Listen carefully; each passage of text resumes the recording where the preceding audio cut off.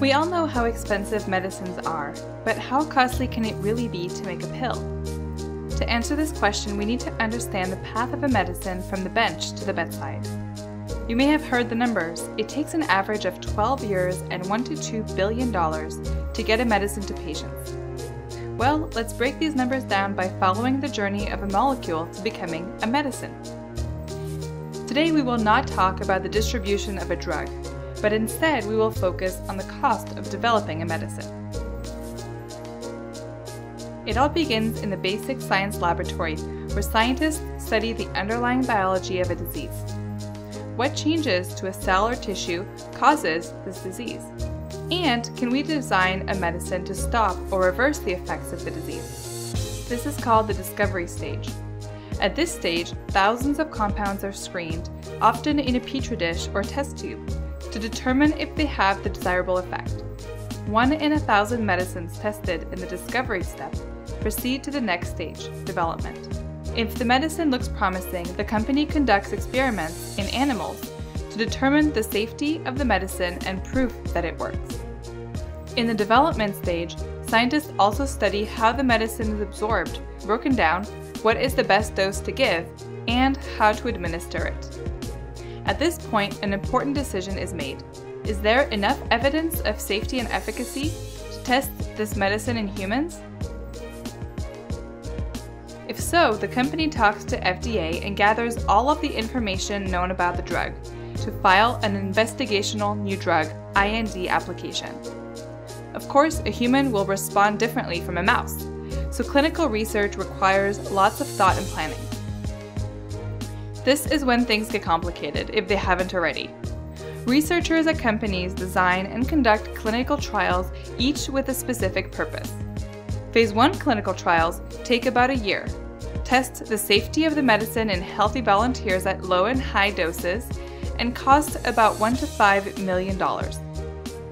Phase 2 clinical trials take 2 to 3 years, test the safety and potential efficacy of the medicine in a small group of patients, and cost about $10 to $20 million. Phase 3 clinical trials are the most time-consuming and expensive, costing over hundreds of millions of dollars. They take 3 to 5 years and assess the safety and efficacy of the medicine in hundreds or thousands of patients. Keep in mind that sometimes multiple trials are needed to test a single compound. 1 in 10 medicines tested at the clinical trial stage successfully completes all 3 clinical trial phases. Throughout this time, the company communicates with FDA about the safety results and the design and progress of clinical trials. At this point, the researchers can file a new drug application, NDA, which FDA will review. This application consists of everything we know about the medicine, every single piece of data from the discovery stage to phase 3 clinical studies.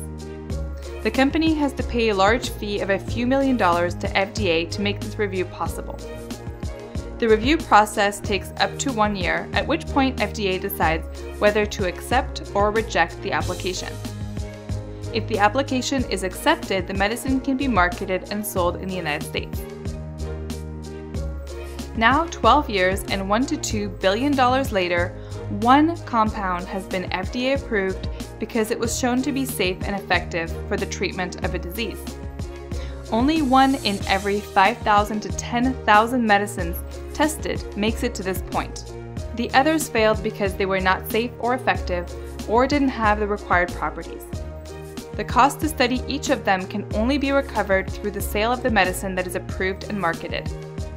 In order to fund the development of more treatments, the approved medicine needs to generate the revenue that can be used to support research on thousands of other compounds for the treatment of diabetes, colon cancer, or cystic fibrosis. As you can see, the cost of developing a treatment can be very high.